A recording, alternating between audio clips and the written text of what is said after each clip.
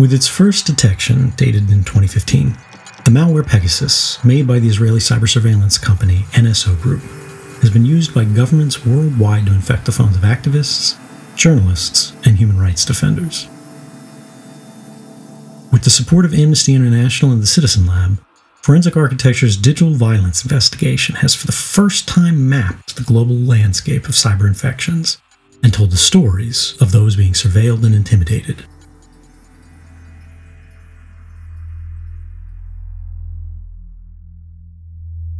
Dozens of people from all over the world spoke to us remotely about their experiences, despite knowing the risks of provoking additional surveillance. They included journalists targeted by Pegasus, activa tu propio teléfono, activa tu propia cámara, tu propio micrófono, human rights defenders, they are threats. Of course you have fear. And community figures who told us that being hacked is a form of violence. On te met devant les gens et on te déshabille et on t'interdit même de protéger ta vie.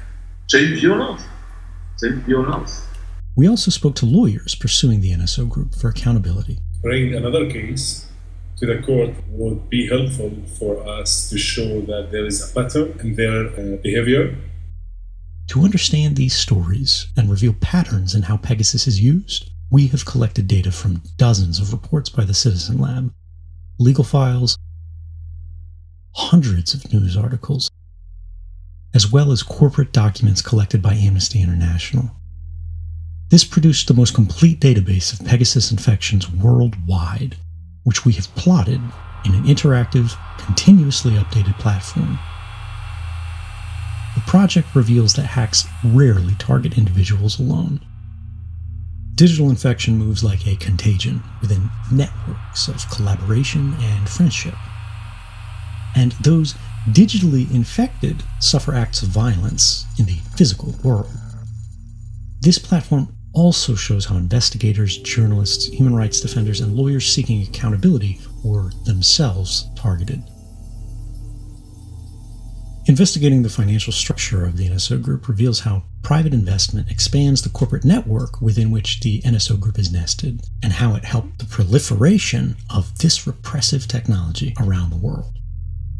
We collaborated with Brian Eno to create a work of data sonification to the digital platform.